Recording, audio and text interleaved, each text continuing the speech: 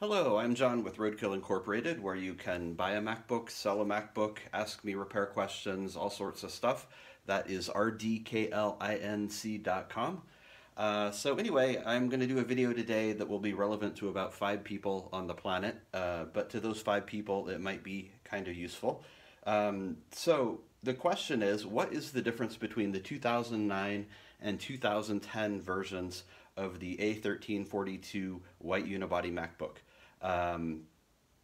These are the last plastic MacBooks, I guess you could call them. So there were 2 versions. The 2009 is a 2.26 gigahertz version, and the 2010 is a 2.4 gigahertz version. And they look pretty much identical. So it gets a little tricky, especially when you're buying, large quantities of these, to know which one you're looking at. And the answer is very simple. You would think that you would be able to just look at the sticker like you can on most MacBooks, but unfortunately it doesn't say the speed. So the answer is very simple. If you look right here, right above the hard drive, there are 2 connectors. There's a 3-pin connector and there is a 2-pin connector. If the 2-pin connector is on the outside, this is a 2.26. 2009.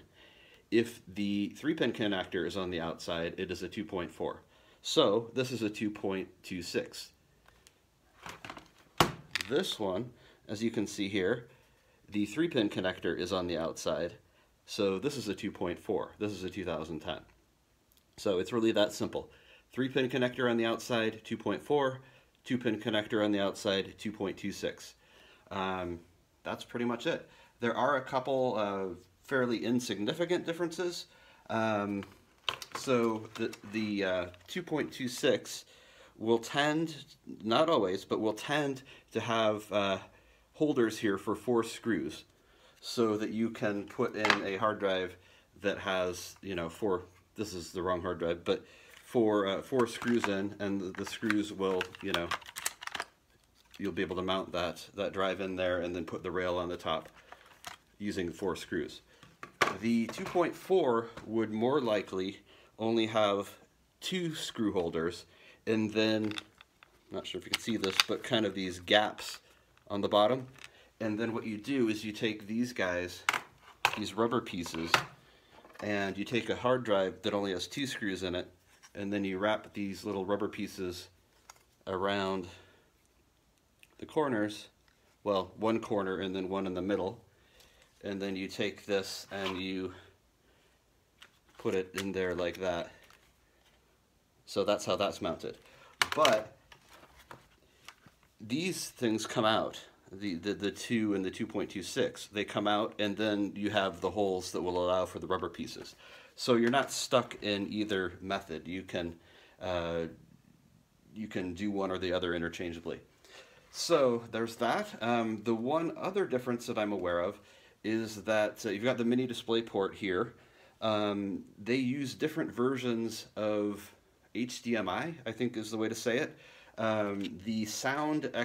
If you convert the mini display port to HDMI, the 2.26 will not export sound.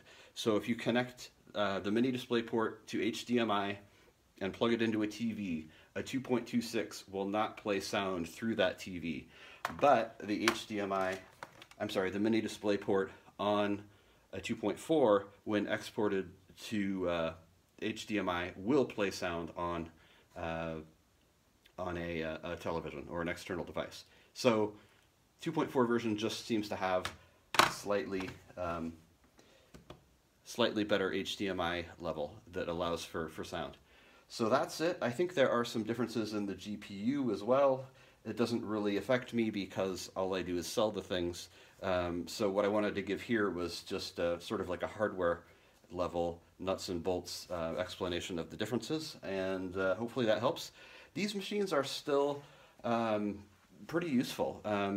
They're old, but they still take High Sierra. They have pretty good GPUs, and it's getting to the point where they're a $100 machine.